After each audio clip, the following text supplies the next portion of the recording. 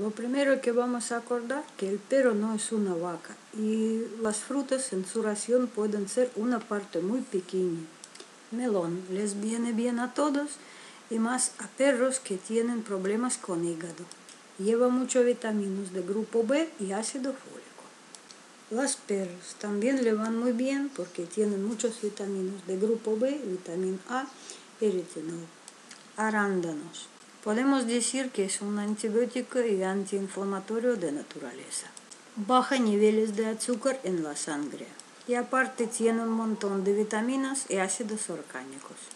Las fresas, aparte de vitaminas que llevan ácido fólico y ácido elágico, que para la producción de la cáncer.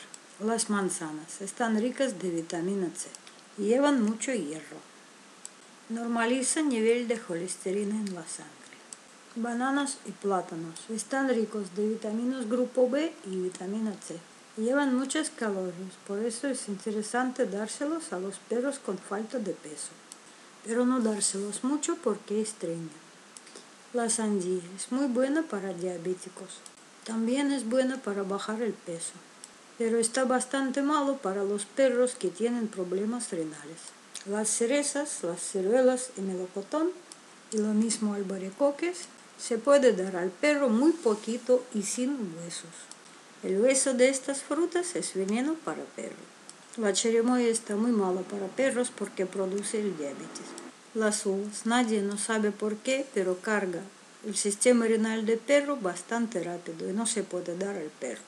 Las granadinas son muy buenas para personas, pero para perros son muy malas y no se puede dar.